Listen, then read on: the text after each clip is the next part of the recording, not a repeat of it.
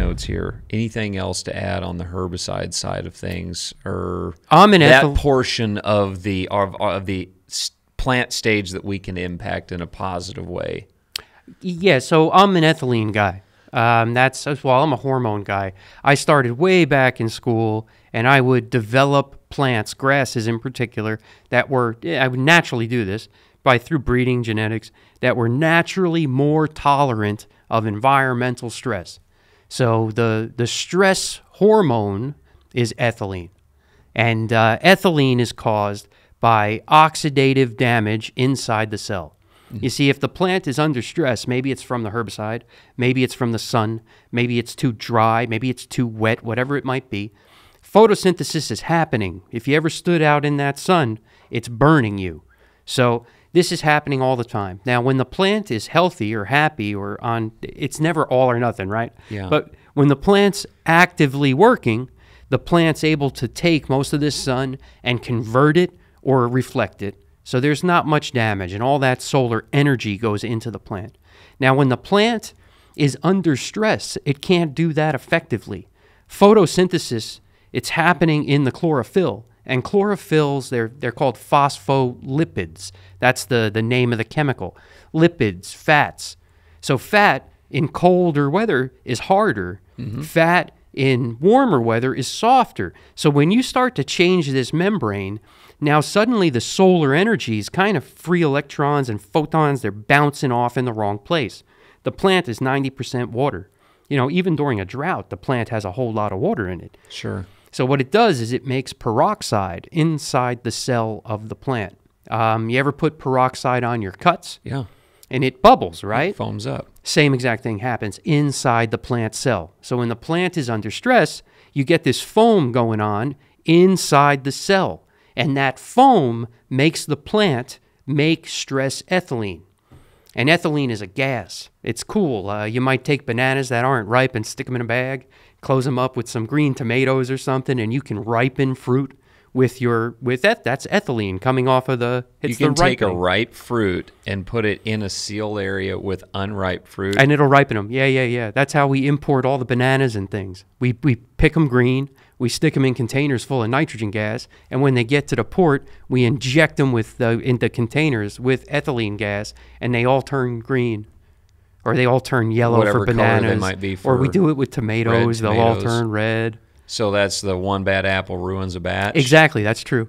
And so that whole thing is based off of ethylene. That it's all ethylene. And I don't want to get into crazy arguments here, like the plants talk to each other, but yes, they are. They signal. They're signaling each other through. Just look at pollination time. Absolutely. Yeah. And this gas is going now. Think a field too, a canopy. Think of a closed soybean canopy or even a cornfield. Mm-hmm. There's a gas layer. This isn't just open air. There's a lot of that ethylene getting trapped. So if you're under stress because of some stressor event that's making ethylene, then your ethylene can float over to me so that I can start to prepare for the stress that you're experiencing, because it's likely going to hit me too. Interesting. So when you apply herbicide, you have an increase of stress ethylene inside that plant. Okay. So we make an antioxidant. We call it crop stress mix. It goes inside the cell of the plant. It's made out of urea. The molecule's diformal urea. And it'll go inside the cell of that plant because it's an amine nitrogen. Plants love nitrogen. And when the bubble from the peroxide hits that, it breaks down and it releases its nitrogen. It releases a little bit of CO2, and it actually releases a water molecule inside the cell. And it stops the signal that causes stress ethylene. Gotcha. So if you're going into stress or stress timings, the crop stress mix is the product you really want to be using. It's just the name. If there's stress involved, exactly. There it is. Yeah, absolutely. Okay. So you would use a launch style product, with the zinc, the manganese. You use that to provide the food that the plant needs, the nutrients. And if you know you have a stressful timing, you would choose the stress mix. It's a 3-1-3, the diformal urea, and then we add some cactus amino acids to it that are really high in saponins and other antioxidants, and that just gives you an all-purpose stress-reducing compound. Got it. Okay. Good year, bad year. we're at the last leg of the track. So we talked about the beginning of the year, it's going to be the best year of our crop. Or it's the best year of our life. Middle is, how much time we got, guys? 10 minutes. Okay. Oh, sorry, 6 minutes. Oh, geez. We're not going to fit it all. That's okay. There'll be a part 2. I was going to say, we're going to have to cut and do part 2. Luckily, we're not at tassel yet. Yeah, that's right. That's right. We're only halfway through the growing season. Okay. So that's, man, that's a lot right there. One of the things maybe we should talk about is carbon. Yeah. And here's another controversial topic, and I'll defend it. But I don't think we're in a nitrogen limiting system. That's what all of our soil fertility and our nutrient budgets are based on, nitrogen. Mm-hmm. And in reality, we are in a carbon deficient system. So Absolutely. The plant harvests carbon from the air, from CO2. That's a whole nother rat hole that we can go down in another discussion. But this carbon has to be conserved. So the carbon's going to become root, the carbon's going to become shoot, the carbon's going to become leaf, the carbon's going to become starch. What's starch? Grain. The carbon's going to become oil. What's that? Oil, maybe bean. Protein, carbon. That's carbon and nitrogen. So ethylene is the only gaseous hormone that all scientists will agree on. There's probably more, but ethylene is carbon. So when the plant is growing, there's an enzyme that either turns that carbon into something called a polyamine, that it's like a naked amino that becomes an amino acid, blah, blah, blah, right down the road, or it becomes ethylene. So if the environment's good, you grow. If the environment's bad, you make that chemical to tell you it's bad so we can all prepare, set seed, and die, because that's how plants survive to the next generation. They set seed and die.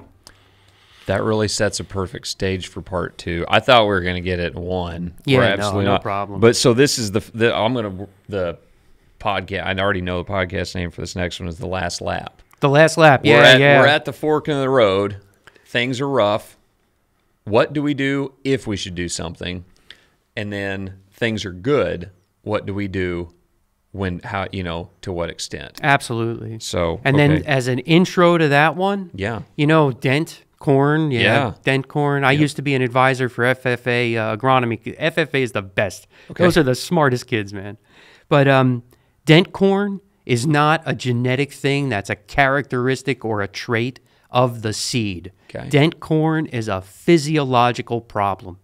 And that's from the loss of storage starch inside the grain. It leaves in the form of ethylene. And that's where dent comes from. It's not moisture. It's not something we live with. Oh, yeah, that's a denting variety. Did you hear about pushing dent out of corn? Yeah. So if you want to hear about that, stick around for part 2. So appreciate you guys. Great coming here. Robert, thank you very much. It's always an honor working with you, Josh. Your knowledge is, I don't know, it's great. It's great, man. It's so appreciated. I'm very opinionated. That's okay. That's okay. And anyway, if you guys would like to, if you're interested in what we're talking, we've got videos on YouTube about. We're gonna roll them out on the specific products, the Ag America products.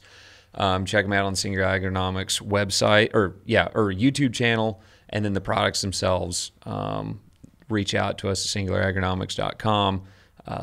We're on all social media platforms, etc. YouTube.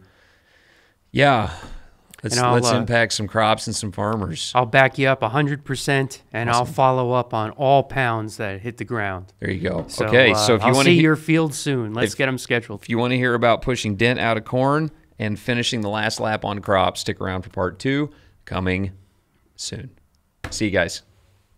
Guys, if you've liked the information that you've seen so far, go ahead and check out the full-length podcast on our YouTube channel. Be sure to subscribe there. It's also on all the major podcast platforms.